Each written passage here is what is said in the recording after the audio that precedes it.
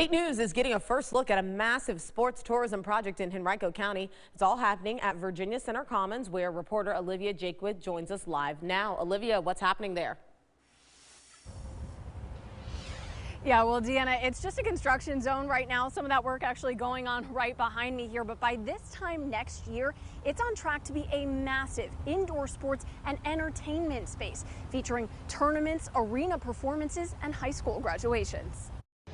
Work is underway in Henrico County to turn this into this, a 185,000 square foot building for indoor sports and entertainment events. The Sports and Event Center will allow us to diversify our sports tourism program. Currently being built at Virginia Center Commons, District Supervisors Frank Thornton and Dan Schmidt say the Henrico Sports and Event Center will feature 12 basketball courts, equivalent to 24 volleyball courts. For years, we've been winning the outdoor game, but we lost out on another approximate $33 million of impact for our residents, our community, because we couldn't host the size and scope indoor events that we know this county is capable of hosting. Construction first started in 2020, but was put on pause during the coronavirus pandemic. Now,